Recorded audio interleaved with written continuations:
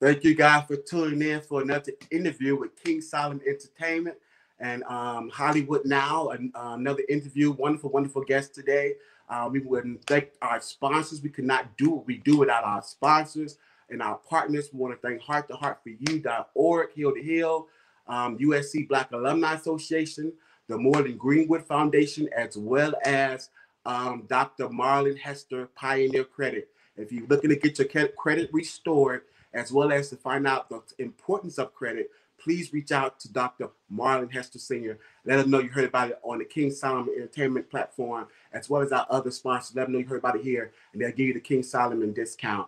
Thank you guys so much. And if you yourself interested in partnering with us and sponsoring with us, please reach out to King Solomon Entertainment.tv, and we'll let you know how to connect and do just that. We also want to thank all of our submissions for the King Solomon monologue. If you are an actor, please submit your 60-second monologue to KingSolomonEntertainment.tv as well. And we're going to be putting you before a star panelist of Hollywood Insider to give you constructive criticism on your talent. So please submit that because it's a deadline coming up. We want to also thank everyone who has commented, subscribed, and also who has pretty much been following us and spreading the wonderful content that we're trying to get out here on King Solomon Entertainment. So please, if you have not subscribed, please share this video and subscribe. We are on all platforms as Facebook, Instagram, Twitter, as well as YouTube. James Clayton Interviews, everywhere else, King Solomon Entertainment Company. And if you want to help us directly, we are in Cash App, Venmo, PayPal, and Zelle, King Solomon Entertainment. And we're going to get started with another Hollywood Now wonderful interview. We have producer, artist, songwriter, Kevin McCall. So we thank him so much for being here. You know his songs, every song from Deuces to Strip. One of my favorites, no, I can't curse, No BS. One of my absolute favorites, as well as so many others, even for Carrie Hilson as well. He wrote a song for, and we just want to thank him so much for doing this platform. Please introduce yourself, Mr. Kevin McCall. Go ahead, sir. How you doing, everybody? It's Kevin McCall, K-Mac, and from my work in the past. First of all, I just want to say it's a pleasure to be to fellowship amongst great people. And your platform is great. I'm a fan of it myself. So thank you. Thank you. I'm here. Thank you so much. So let's get into it. So how did it all start? Where did you know you wanted to do entertainment? You was an artist. Where did it all start for you? You got to take it all the way back to my grandmother. It all started with my grandmother. Funny because a lot of the greats that I look up to, they were raised in the Jehovah's Witness home. My grandmother was a Jehovah's Witness. And I know Michael Jackson was raised like that. So I found that interesting because my family is very musical, very talented. And all my uncles and my aunts could sing. You know, they ended up teaching one of my uncles in a group called Bloodstone. And I know you know Bloodstone. They sang a song, "Take to the sky, natural high, unto." Gotta pay for the do a little sample, but that was my blood uncle, and that's who raised them. I actually knew him before my father. Wow. I didn't know my father until I was like 6 years old. So my first male that was ever in my life, he taught me. Wow. And so you are a Los Angeles native in the Watts area, and I always ask the LA natives who grew up right here in Hollywood and how it influenced you differently. Like, what was that like? Was it always something even before your family was already in it, was in your blood? But what was it like as far as the culture growing up here in LA? Did you always because it's so accessible here, did you always get influenced by it from day one as long as you can remember? It's so many. That's a great question. One of the things I want to go back to my grandmother. I feel like people in LA, other artists and other people in entertainment, they have to take a plane to get to Hollywood, and we just have to take a train. So I think that's a blessing. You know what I'm saying? And I feel like my grandmother, if you take it back to her, she's from Utah. So for her to make the pilgrimage from Utah to Los Angeles, she already did half the battle for me. Because imagine me having to grow up in Utah and put up with CB or Right, something, right. I know. or unrealistic.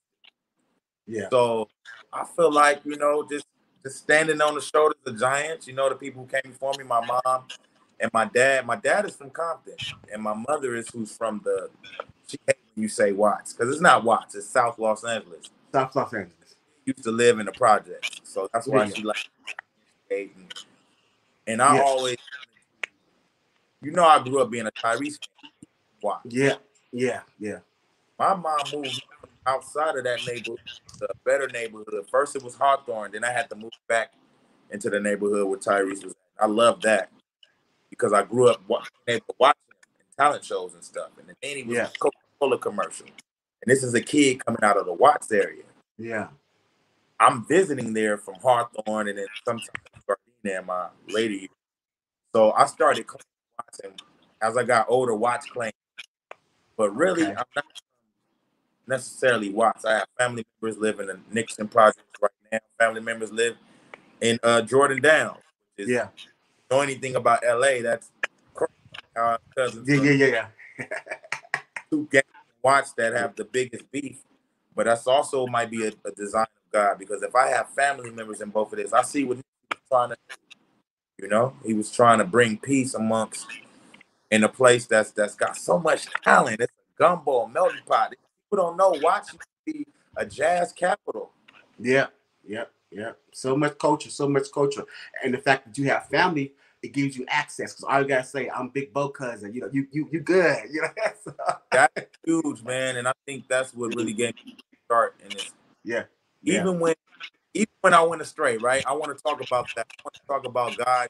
So like, I don't know if you remember, it was a time when R&B dudes act like gangbangers Mm, that much. You had like right. Ray, you, Yeah. you, he from Carson, which is another place where I grew up. Shout out to Yeah. Ray. Beautiful. Yeah. I remember a time where we was chivalry. They said chivalry was dead, so we was trying to prove that wrong. We was trying to prove that, it's guys out here who will cry on you, keep sweat, you know. Yeah. And I Yeah. straight for that, straight from that. I don't know what the cause would be. I honestly think it was programmed. They were programming us. You got to think, singers before us, we didn't grow up on Tupac. Mm-hmm. Oh, Bobby Brown didn't grow up on Tupac. If he did, he probably would have had tattoos and all. So when you see someone like, the only person I could think of is CB. You see a person like that, yeah, he's influenced by rappers as well. So then you come into the era of music where the streets is kind of getting intertwined with the music. So me being a dude that came from the city but set apart from it, I was a street dude, but I never been wasn't street savvy or nothing. I just was Right. Right. Right. from. So then when I got into Hollywood, and you still had the lingerings of, the Suge Knight mentality type people Mm, going in there with the gang, Bogart and stuff. You still had remnants of that, and I was like, how do I do this? I'm not a gangbanger, but I don't know what to yeah. do. But I'm not a punk.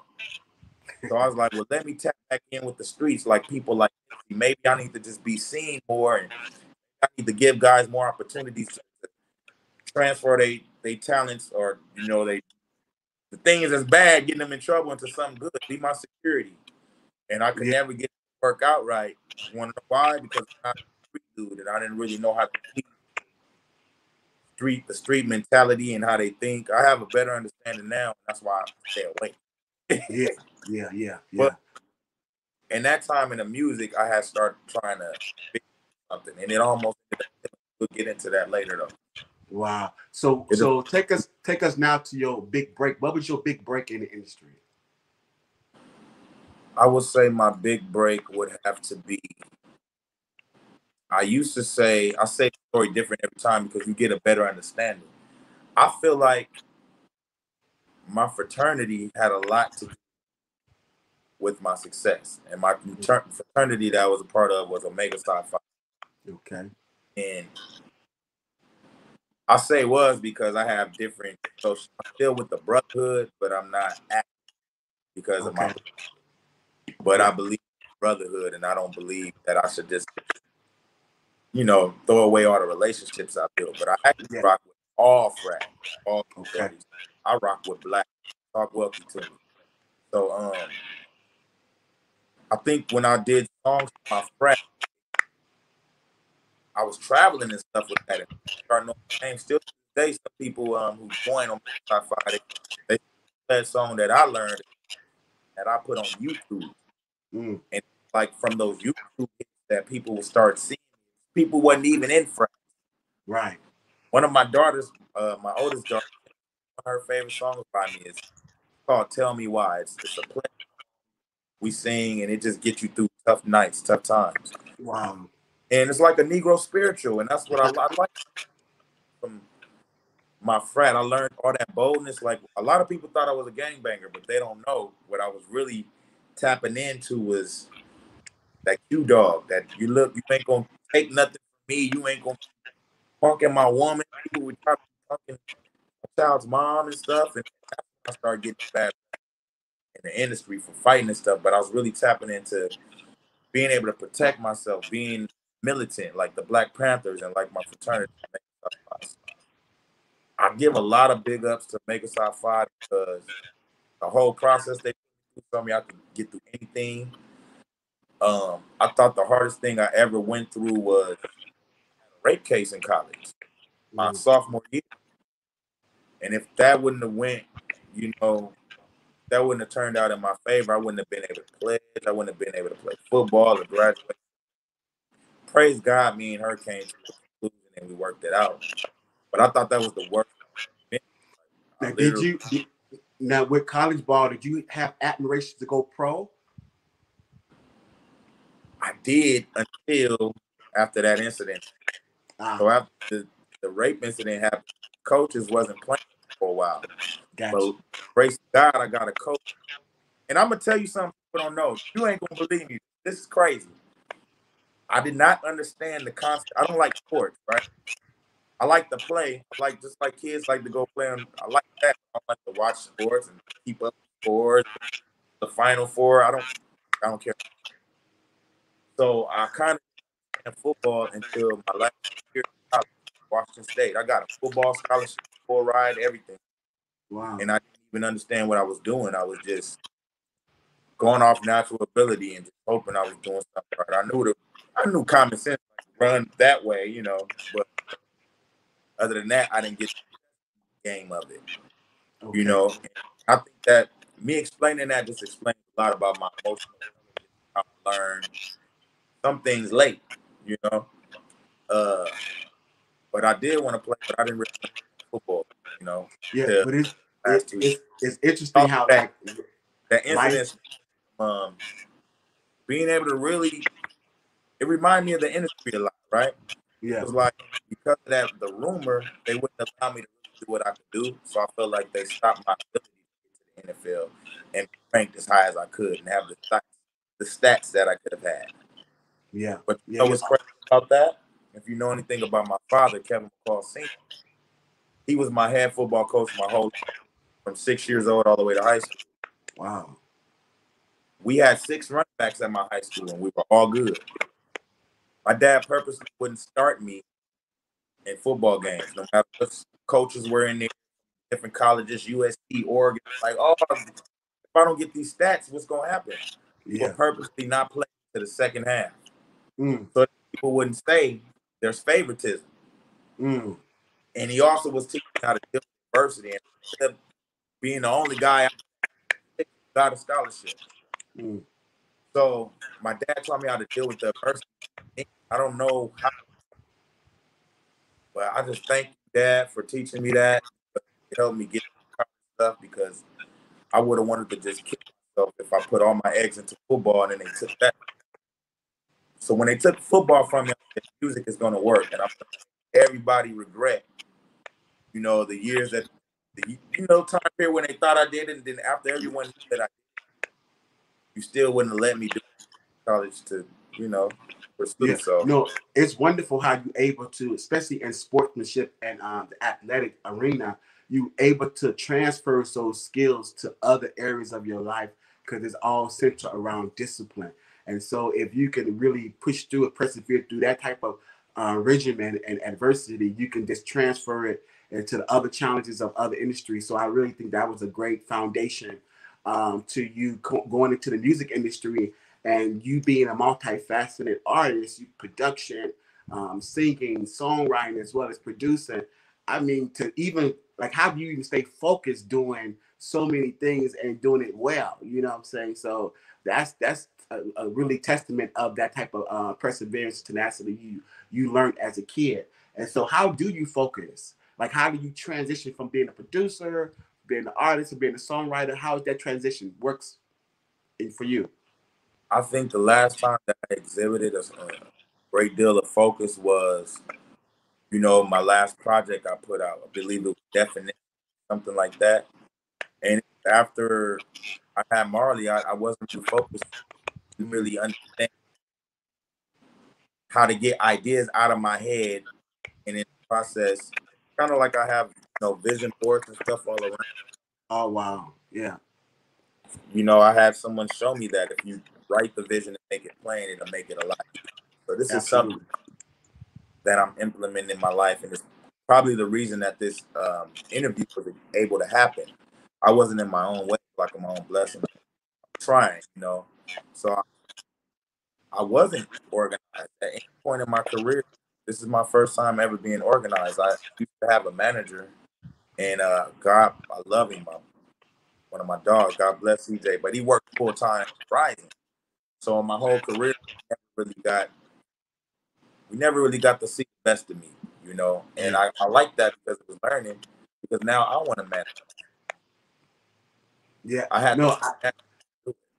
no, that is like a universal message because I'm telling you, I learned that lesson myself because it's like I had to learn management skills as well. But guess what? I started with my own life, and so until I was able to manage my own life, then that's really where the foundation in that began because it really changed me. But I didn't get it at first until somebody told me, I think I met Derek Dudley, which is the cousin of JD. And So Def had a small label. He say, "Oh, I manage JD." I said, "Oh, JD, he's the manager. He don't need no manager. He always was hands on with his talent." I said, "He is the manager." He said, "No, but I manage his life. Like how I keep him on track. He got goals. He got personal aspirations. I keep him on track." And then it clicked. It registered for me like, wow, we all need time management. We all need Yeah. it. And so that really when I began to apply it and like that vision board and writing it down, I had the vision board and the to-do list. And I can remember when I moved one time and I unpacked the boxes and I found the old to-do list. And I was like, I accomplished everything that Cross was that. on that list. I'm telling you, it was whew. And that's a huge part of my healing. I'm in Yeah. counseling. I go to the Nest Counseling Center. It's a rabbi who counts, and this rabbi is street. Like, Yeah. I know we have all the stuff with Nick Cannon and the rabbi stuff going on, but my vision, he showed me it's all kind of, Yeah. and this dude really helps me. I'm getting a lot of this understanding and clarity and just, the victim stuff that I used to have. I'm not having it no more. And Yeah. I have a lady in my life who actually taught me this vision board stuff. Yes. So copying off of her, and it helps you take the stuff out of your mind, Yeah. put it somewhere where it can make. That's where a lot of my anxiety was for the past 4 years. Oh, this more six, past Mm. 6 years, King Solomon. So past 6 years, I've been just all over, and I'm So finally right. man, that's wonderful. We so excited for you, and I know it's going to be just continual success as you be organized and you begin to achieve one goal at a time. You're definitely going to get back, and that brings us to the next question as far as your new music. We hear you release a new song. Tell us about that journey. Tell us about how that came to happen. Like what made you know it's time. Right. I released a song called Grand Piano. Um, and I was reluctant to release it because I release a lot of new stuff with my female, but I just wanted some closure to the whole, situation with my child's mother, stuff like that. So I explained kind of when I released it. Okay, the song just is about one day I left for church and I came to an empty house. my child gone, everything moved out. But the only thing that was left was a grand piano. And so I made a song. You know, I didn't make the song then. I was toe up, but I made a song about that. It's the emptiness, and I guess the theme I want people to get from it was not that I got done wrong or anything. What could I do in my next relationship to make sure I don't ever have to feel that? I don't ever want to be with just me and my piano. Like I don't want that feeling again. So I make sure I move correctly. You know. Yeah, so because it's really it when we hate to say it, but that adversity, that hardship is that's when we make our best stuff. Like when we going through pain and hurt and stuff, and it's like almost like you don't want nobody to go through that, but it's like some of the best music is made in that regard, you know. So long as you're able to process it correctly and heal correctly, what is the alternative? Not live, not take risks, you know. So as long as we grow and become better as a result, you know, I guess it's worth it, right? And a lot of people in this industry, we do take that other route that you said. With people have killed themselves. And I Yeah. remember I talked with Tyrese. He was like, Kevin, the reason you're going crazy right now is because you built this whole reality full of props and stuff that for the world. Like you on stage and you build up this whole world for the world to see. Fell apart. You couldn't handle it because you saw the real world. You had cognitive dissonance. Tyrese is deep, and I couldn't handle it at the time. I was like, "Whoa!" I thought I was. I thought my success made me above the. You know, I really thought I was a star. You know, you got to remember, you still have urges. You still have to eat, go to the restroom. So you're human. People get lose touch of that. They want to do what you said. Yeah. So let's talk about it, you know, because and see well, how much of a grip or how do you have on it? Let's talk about dealing with stardom. Like you have recognition, people know who you are. You still have to live your life. People think that because you are famous, you don't have a real life. You don't deal with real issues. Like, what is that transition like dealing with that? What has that been like dealing with the stardom? Like where you are now with it? You have a good process of it. Personally, because first I would like to give advice to upcoming artists. Is just that you're gonna listen to the negative. I mean, the good. You're gonna have to listen to so that they can listen to either. How you maintain, you know, your sanity. I didn't obviously in when the world started thinking I was crazy, crushed my spirit for a long time. And I started realizing I read books. I read a book called The Way of the Superior Man that the world, society, like the public, is kind of like a woman. It's like being in a relationship with a woman. And the woman will always test you, you know, and do things to make sure you really love her. And tests never stop. You always have to prove. And if it's ever one situation where you do the wrong thing, your woman is like, see, you don't really love me. And I was just testing you. So I've done a lot of things to make the world kind of not trust me, but I'm showing them like it wasn't on purpose. You know, one of the reasons was just not having an understanding of what I've done to get now that I'm being able to process more world, more trust with the world, and it matters to me. If it didn't matter, I'll be. If I said it didn't matter, I'll be lying. I want people to at least know, look, this is what I'm saying I'm doing, and this is what I'm showing, and then you could judge me accordingly. You know? Because I do Yeah. want to represent something bigger than me. Yeah. Yeah. So yeah, well, as long Did as that you answer?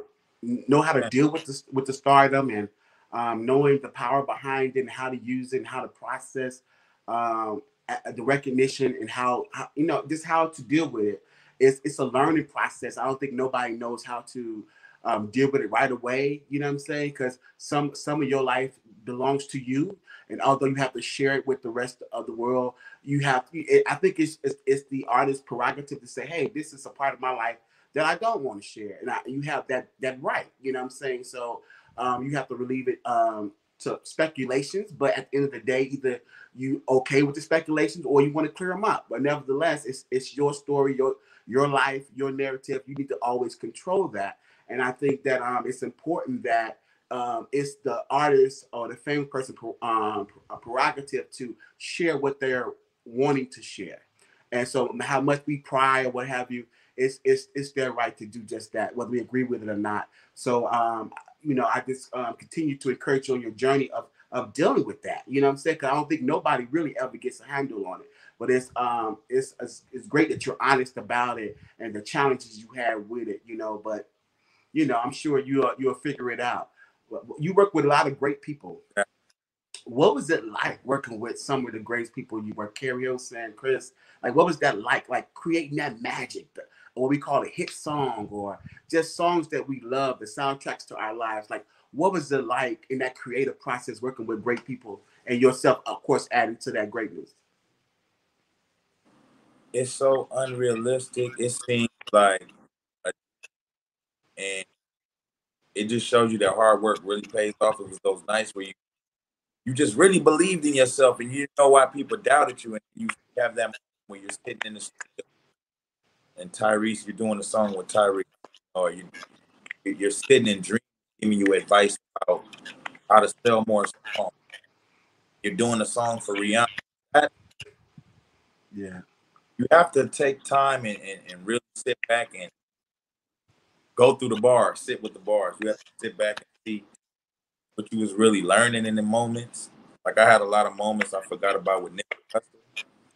And when I got the chance to sit back after his passing, I remembered when he called me into the office and he said, "Look, K man, a lot of dudes in these rooms I be in, they want to see you fail and they want to laugh at it.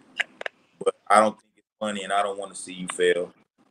They know you're gonna succeed with or without them, but they rather just see you gonna figure it out. I want to see you figure it out." And that's something I took with me. He's like, don't give them stuff to laugh at you about. Don't give them stuff to write more rumors about. Don't give them that. So shout Yeah. out to Nipsey. Yeah. Oh man, that's awesome. Like that people don't understand how much culture we have here in LA. Like Nip, and I like the fact that Nip was so accessible. Like he stayed, right there. He was accessible. He was in the shop or whatever. That type of greatness is around where it really helped give an impartation to change people's lives. And so, who was someone else that really gave you great advice in the industry besides Nipsey? Who gave you some good advice you still hold on to? Who else gave me some good? Brandy told me my life ends. Brandy came and talked to me in a point in my life I could tell losing it. I wasn't into the mental health. I didn't want to hear that. I think she even tried to say, Kevin, I think you have a personality. Conversation over. Because I don't. Yeah. But just her ability to see that people were laughing at me because I'm sitting out in downtown, I'm singing to the homeless, I'm doing stuff like that. And there's people making negative comments about it. And for some reason, she was able to relate to that. You're trying to be a good spirit and people have mean, nasty stuff to say about it. She's just like, I see your spirit. I want to pour. And I Wow. thanked her for that because she was always somebody I really looked up. No, Even she's as a, amazing. No. I remember being 10 years old, not liking how I looked because all the like people would talk about me about being dark and having big lips. They call me Bubba Gump from Mm-hmm. Forrest Gump was a popular movie at the time. Mm. So I hated being black. I hated my lips, my eyes, hated everything about me. And I just remember watching her video and she had dark skinned dudes in the video and I used to pretend like she was saying she was saying best friend and all that. It was really a moment for me. Yeah. Always be your best friend. So then when she's reaching out in times where I want to kill myself Mm. because society lied on me and said I'm beating a woman I never beat Mm. and justifying me not seeing my kid because they believe I'm a woman beater. She came in that time. And I Mm. was able to heal. That was 20, I want to say 2017. Yeah. Something. No, she's an amazing artist. I met her. I interviewed her.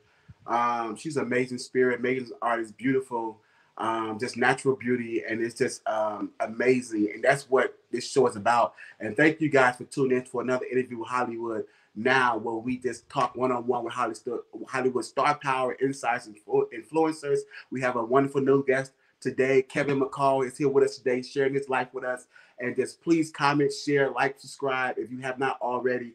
Getting some great information and just getting a little bit more to know who Kevin McCall really is, the producer, the artist, the songwriter, just really his contribution in the industry, you know, as young as you are, it's phenomenal. And I'm just glad that you're here with us on this platform because, like you said, the media sometimes it's not nice. That's why I know I'm very conscious about what I want to put out and what I want to be a part of because it's so important. And in regards to Black media and Black press, we're demonized.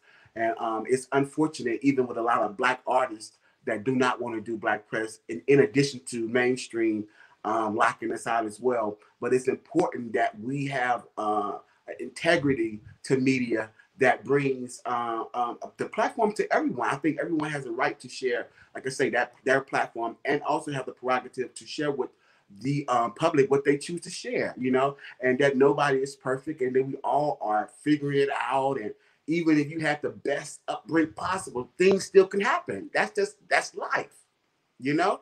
And And I so, always love Dunk of the Day and stuff like that. People might yeah. call it wrong. It's Charlamagne, like Dunkin' of the Day. it's tough love. You don't want them clowning you. Don't give them stuff to work with. Don't give them stuff to work with. But you know, I think we all love a good triumphant story, a good perseverance story, a good underdog story. And it's really all about how you bounce back. That's why I'm so excited that you release new music and that you back out there because you know we all have those hiccups or whatever, but it's how you come back. It's how you persevere. You know what I'm saying? And so we just know that that's what we're waiting on. I think the world is ready to hear. I think everybody been in their lab cooking up under this COVID, but I'm telling you, I know once things get back up and going, the music that's gonna be put out, boy. I'm trying to tell you, I know it's gonna be off the chain. I know it is. When I'm deuces. Yeah. I was going so much. I'm living at my grandma's house. Yeah. My mom at the time, she left me, and her father was like, "You're never gonna make it." I had a friend that was in the Temptations, and he's broke. Be like that. You're never gonna make it. I'm like, man, it's always that I have to prove people wrong. Yeah. That thing that instilled in me when I'm not gonna start you to the second half of the game. You gotta do. Yeah. And still end up getting the same yards as people who've been in the game the whole time. So that's what it is. You have a small amount of time to make a great impact, and you like, oh, I could do it in 60 seconds, you know. And that's where that greatness come from. Whenever I'm doing anything as far as entertainment oriented, and I'm at some I can't even describe some of the events that I attend. And I had to think of a word. I'm like, what is the word? If I could put it into words, this is so out of body, so surreal. I say greatness. I was surrounded by so much greatness and people who just all odds against them, but they still managed to get it done. And that's what it felt like. You know, that was like, oh man, I'm around Sidney Poitier, all the people in one room, like, oh my God, this is crazy, you know? And it was his greatness. That's what's in you, and that's what you have to continue to move forward in. And all that adversity, that's what it squeezes out, that greatness that's inside of you, you know? And so, but yeah, so what is some of the misconceptions that you want to clear up as we conclude? Like, what would you want the audience to know if they might not know that we haven't covered? And what are some of the misconceptions? I'm not violent. I mean, I'm really just a big kid. I'm so lucky. I'm nice. You know, another that I what's the word? It's such a weird word. I don't even know the word. What's it when you don't want your kid no more? I bet. What's the word when you say I don't want my kid no more? Not abandonment. What you don't want to know more? I mean, a court term for it. Like disown. Disown. They said I disown my child, which is not true. And to clarify, because some people have to even bring up the picture. This picture of me going on a little rant, a little stream of consciousness, as I call it. You know, a lot of times when Kanye gets to rant, it's not just a stream of consciousness, and you gotta, if you on a level enough to really pick through it, you can. But he say stuff crazy. But anyway, where was I at? I got lost. The misconceptions. You want to clear up any misconceptions? You mentioned one about just that I own my daughter, because what I was saying in the text, Wendy Williams. She said, "You can have her. I don't want to deal with her." Yada yada yada. A lot of people, men and women, do this. Men and women.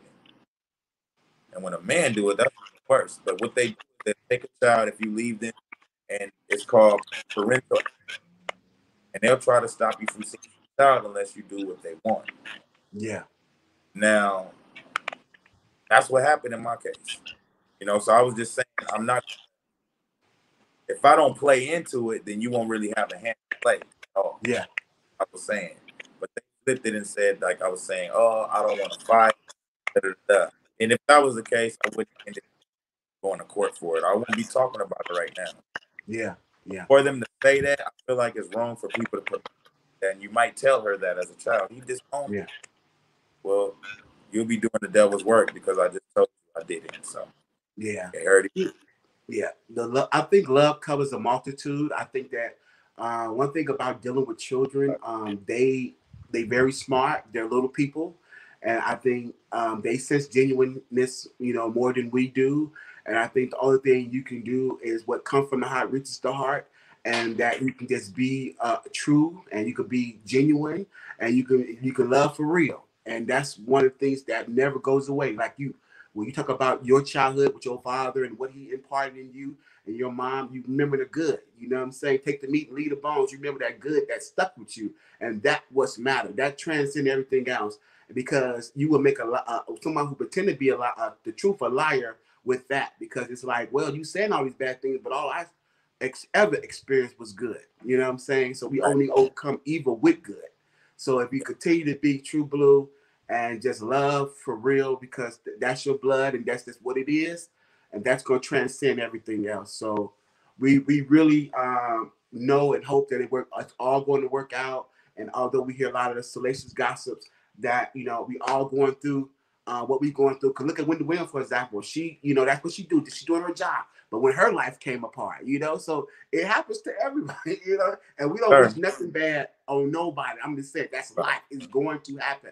It's sometimes you cannot prevent it. You can't escape it. But I'm saying is that it happens to everybody. So for you to take it personal, it's like, why? If you not, it's unescapable. You can't get around it. It's life. If you're living life, it's going to happen. You know what I'm saying? So don't let it affect you so much that it changes or alters the core of who you are. You know what I'm saying? You got to be true to who you are, and everything's going to come full circle. So we thank you for sharing that, and thank you for clearing that up. And again, you guys are watching Hollywood Now, one-on-one interviews with Hollywood star power and insights and influencers. We have a wonderful guest, Kevin McCall, producer, writer, just greatness right here. And he just come to share a part of his life, come to share his truth. He controlled the narrative. He told you what it was. And we're going to back him up. We're going to support him here on King Solomon Entertainment. That's what we do. And anything else in closing, as we close, we thank you so much for doing this platform. If you have not subscribed, share, comment, please do that at this time. Share this video as we continue to bring you more great interviews with wonderful, great star power. Kevin, please end it, whatever you want to say, and give them your social media, how they can help. And please. It was just an honor. Thank you. Interview. A huge weight off my shoulders because I've always, the communication is what's most important for me. Not only being an artist, but being an influencer. If you call me that, I have to accept that. So that y'all care what I have to say, what I do. I thank y'all because y'all give me purpose.